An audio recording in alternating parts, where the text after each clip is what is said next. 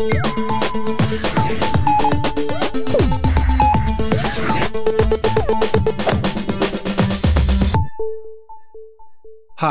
I'm Kenny Joya. Welcome to another one of my tutorials. In this video, I'm going to show you how to record the output of a track in Reaper. I have a track in front of me here, and it's a guitar solo with volume automation that I wrote, and there's a bunch of plugins on it. If we hear it back without those plugins in bypass, it sounds like this. A little boring. If I turn it back on, we can see I added an EQ to cut some low end and boost some upper mids, added a delay, and then some reverb. And now it sounds like this.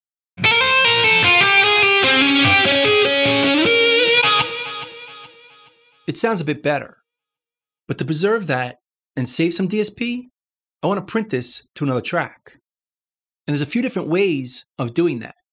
One of the ways is to select the track, right-click it, go down here to render, and choose to render all of this to a new track. I'm going to choose stereo because the reverb is stereo. It renders that track right up here and mutes the original. And it'll sound exactly the same. Although it didn't print the automation is still right here, and it's still going to play back. If you want to print that automation with it, we could do it a different way. Let's undo that. We could first create a folder and render that. So let's make a new track. Let's put it on top of this one. Make it a folder. Now we can render this track. Right-click it. Go to render. Render tracks to stereo stem tracks. And that'll do the same thing, but it printed the automation.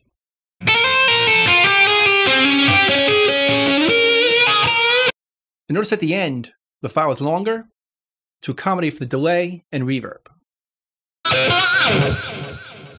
Another way we could do this, let's undo that, is to freeze the track. We could select it, right-click it, go down here, and choose to freeze tracks to stereo. It freezes the effect on the track, doesn't print the automation, but it prints those effects. See, there's no effects on here. It's empty. So all the effects are frozen on this track.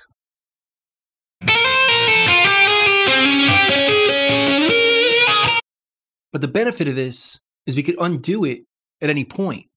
Just right-click it, choose to unfreeze right here, and it unfreezes those effects. The effects are back. But with freezing the track, as with rendering, it doesn't print the volume automation. So let's undo that. But the main thing I want to show you in this video is how to record the output of the track. So let's create a new track down here by double-clicking. Let's put it up above it. Now I want to record this track to this track. Now we can create a send by grabbing from here in the routing and just dropping it on top of this track. Now this audio is being sent to here, including the volume automation and all the effects. But there's one problem with that. It doesn't enter this track on the input. So if I go into record on this track, even though we're going to hear the guitar solo on this track, it's not going to print it. Check it out.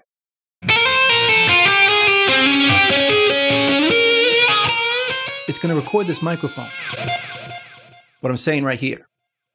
But if we want to record the output of this track to this track, we have to change one thing. Let's undo that. If we go up here, see where it says input?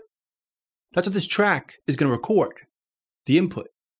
But we can change it by clicking it and choosing record output instead. Let's choose output stereo.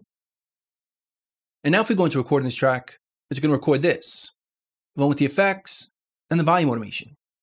But we should change one other thing. If you notice, the meter's still moving. Let's go to the input and change it to none. So now it's just going to record the output, which is what this track is sending to it. So now if I go into record, watch what happens.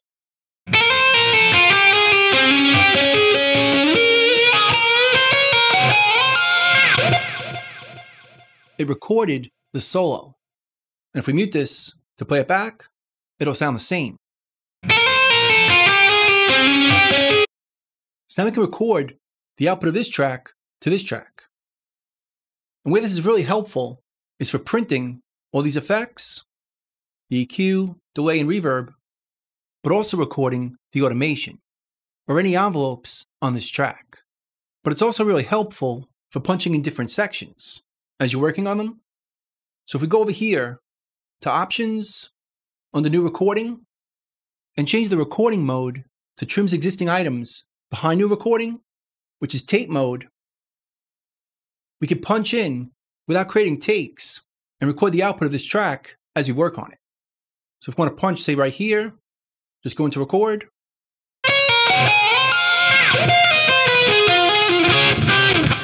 And we can work through our song piece by piece, printing the output of this track.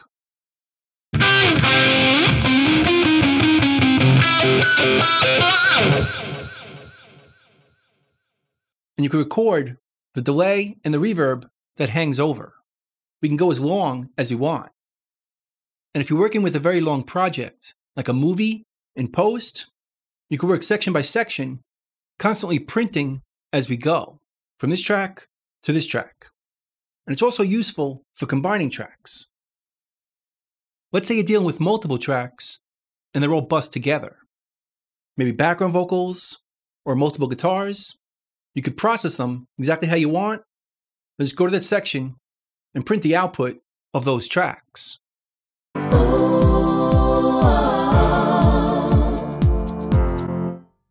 Or just to organize it a bit clearer. So that's pretty much it. That's how you record the output of a track in Reaper. I hope you learned something. I hope you can use it, and I'll see you next time. Thanks.